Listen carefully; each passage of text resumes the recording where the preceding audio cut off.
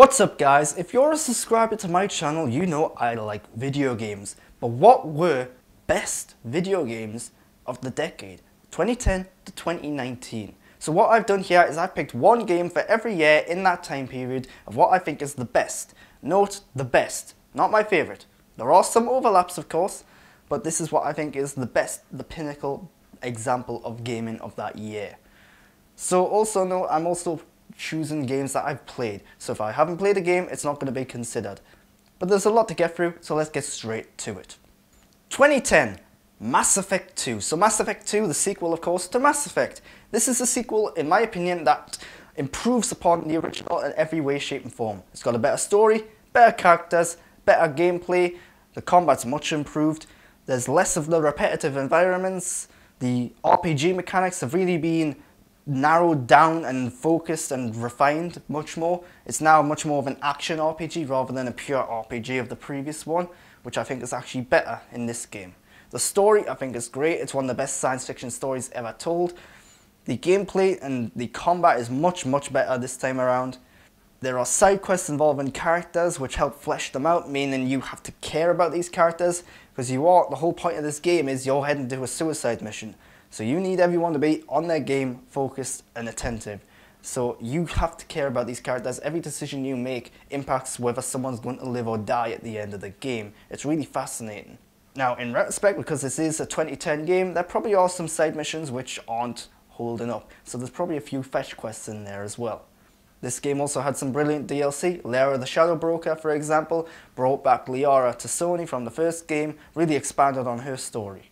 But yeah, in a nutshell, Mass Effect 2, a brilliant game, one of my personal favourite games of all time. Also, in this year, I think the best game. 2011, similar to Mass Effect 2, a sequel that improved upon the original in every way, shape and form, in my opinion. Batman Arkham City. So Batman Arkham City had to follow up Arkham Asylum, which was very much a Die Hard meets Batman in an insane asylum. So this time, how do you change that? How do you do something different? Well, you've got Batman in the city, which is now in the asylum. So the combat from the first game has been improved, I would say. There's new techniques and takedowns, new gadgets and skills to develop. There's much more side content in this one where there's certain characters on the loose you've got to find and catch and so on. The core storyline I think is much more interesting this time around. You've got Dr. Hugo Strange coming in there. But one of the big things about this game heading into it is that this was apparently going to be Mark Hamill's last performance as the Joker. So we knew that this was going to be a key role for him. I'm not going into spoilers, but they do a really good job of dealing with the character of the Joker, his relationship to Batman, in ways that a lot of other mediums haven't really done. But yeah, like I said, I think this is a game that improves upon the first one in almost every way. Sometimes it's not like a huge improvement. The combat, for example, is better than Arkham Asylum, but it's not like a big step up. This is probably one of the best Batman stories ever depicted.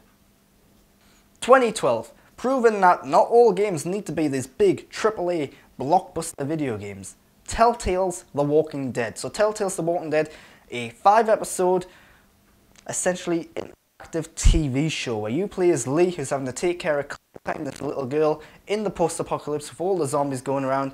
Every choice and decision you make, every interaction with an individual you make has an impact on the story. There are characters who can live or die based on what you say or do. And this is one of those games where chances are if you play for it from beginning to end, you're probably going to be in tears by the end. This is a very emotional experience because it really makes you invested in the characters in ways that most video games don't. Walking Dead really is a special game, especially if you're a fan of The Walking Dead, whether it be the TV show, the comic books or whatever. This ties into some of that stuff as well. 2013, there can only be one.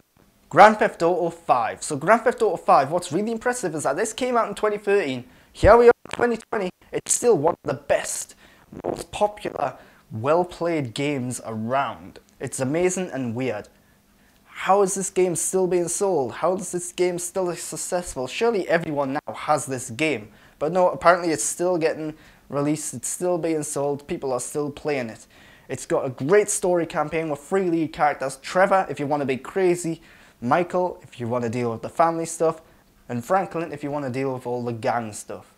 So their three stories merge together really well. You pull off some really impressive heists. The whole mechanic of having to change characters all the way through, allowing for different perspectives and opportunities, and is really well executed. You've got the great gameplay, plenty of stuff you can do. You can go and do some yoga, you can play tennis or golf, you can go watch a movie, you can rob cars, rob shops, you name it, you can do it. This is just an open playground for you to interact with, basically. Then on top of that, you've got Grand Theft Auto Online, where you can do that with your friends. You can buy nightclubs, you can go and just sit down in an apartment and have a drink, you can go to the casino. There are a bunch of heists you can do, lots of missions, races, there's all sorts. Again, this is just an interactive playground for you. And it's a testament to how good and how well developed this world is, that since 2013, people are still occupying it, still playing around in it, still buying the game. 2014, an odd choice, one that critics gave mixed reviews to, but audience scores were a little higher. Alien Isolation. So Alien Isolation took inspiration from the original Alien movie in that it's slow-paced, horror-focused. The whole point of this game is to get through the space station, avoid the alien. The alien is constantly hunting you down. It's scary, it's terrifying at times, because it's relentless. You can't fight back, you can only distract it. You can try and get its attention to go somewhere else. But chances are, if you're in a corridor and all of a sudden the alien comes, you're dead. So this game, one of the problems with this game is that it's too long. There's enough story in this game, I think, to make 2 or 3 games. And they crammed it into this, making it an epic alien science fiction story. Personally, I liked it, but there is too much of it. They also set things up for a potential sequel, which I don't think we're ever going to get. There was kind of a mobile sequel spin-off thing, but I think it's unofficially related to this. I think this is a game that's really underrated. It's scary, it's horrific, it's got an interesting story that ties into the movies. You play as Ellen Ripley's daughter in this one. I think this is a really underrated game, and I think people should go back and give it another shot. 2015, The Witcher 3 Wild Hunt, the 3rd Witcher video game, and in my opinion, one of the greatest games ever made. This is an epic, fantastical, open world RPG. If you include all the DLC, you're talking about 200 hours worth of gameplay at least. You've got this huge 100-hour main story campaign with a bunch of side quests. Some of the side quests, by the way, are just as big and as grand as the main story, with fully fleshed out characters and stories of their own. You could really get lost in this world. There's monsters to hunt, there's the main story you can follow, there's characters who are living, breathing individuals, it seems. Then add on the DLC, which adds more of it. Each of the 2 DLC packs are essentially 2 whole brand new games of their own. It's incredible how much love and attention went into this. The one thing that doesn't quite hold up retrospectively is the combat. The combat, by all means, not bad. There's tactical elements to it. The fact that you've got to use oils to take down certain enemies. Certain swords can only be used on certain enemies. You've got powers which, well, give you an advantage across certain enemies. But in retrospect, there are only a few of these things that you actually need to do, and you can essentially go into most combat situations and just button mash your way through it. So that's a little disappointing, but again, it's still fun. This is one of the greatest games ever made, and because it's based on the Witcher book series, which is now also a TV show, the game's had a resurgence in popularity as well. 2016, Uncharted 4: A Thief's End. So in Uncharted 4, they had the hard task of wrapping up Nathan Drake's story, and they did it. It's one of the best looking games ever made, at least at the time. It probably still is if I went to look back at it now.